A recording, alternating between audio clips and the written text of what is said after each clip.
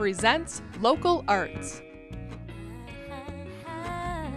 The works of photographers from all over the region are on display at the Kirkland Art Center in Clinton. It is a chance to see the world through the eyes and the lens of your neighbors.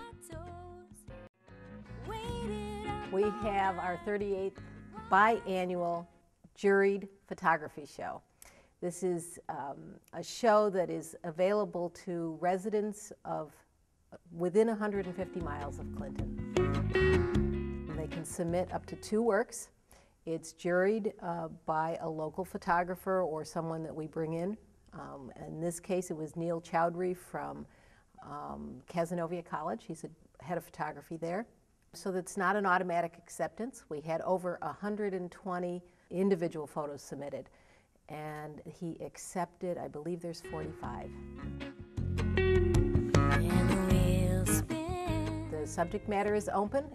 We also accept digital photography or digitally altered photography, so that's an area that a lot of photography shows don't accept. Are there a lot of photography artists in this area? Oh, there are a tremendous amount. There's, of course, the Utica Photography Club and areas around that have a lot of people, and just a lot of people like to take photographs. So they submit work and see what happens. They can see the show now through April 11th, and we're open Tuesday through Friday from 9:30 to 4:30, and Sundays from 2 to 4. It seems every once in a while you meet someone who...